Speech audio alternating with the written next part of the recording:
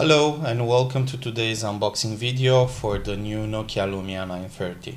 This is the second smartphone that's launched with Windows Phone 8.1 after the Nokia Lumia 630, and just like its predecessor, it uses a new design for the box, which is a lot more colorful than what it used to be in the past. But let's get to work and actually unbox this smartphone. So as soon as you take it out, you can see the phone.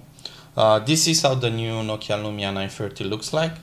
As you can see, there are three software buttons on the bottom of the screen for going back, home, and for search. On the right side, you have the volume rocker, the power button, and the camera button, which is great to have since it makes launching the camera much faster. On the back of the phone, you have the flash and the camera, and as you can see, the phone has quite a nice matte finish and it really feels good to hold in your hand. Going to the top, we have the audio jack and the slot for the SIM card.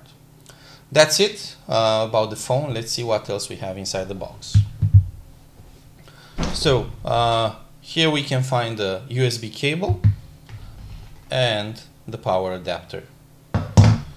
And if we dig further into the box, we'll find the warranty, user manual in different languages. As you can see, unfortunately there are no headphones bundled with this smartphone, and we admit that we were expecting them since we're talking about a premium smartphone. But that's it for today's unboxing. This was the Nokia Lumia 930. We will be testing it in the next couple of days, and we'll publish our full review very soon on 7tutorials.com.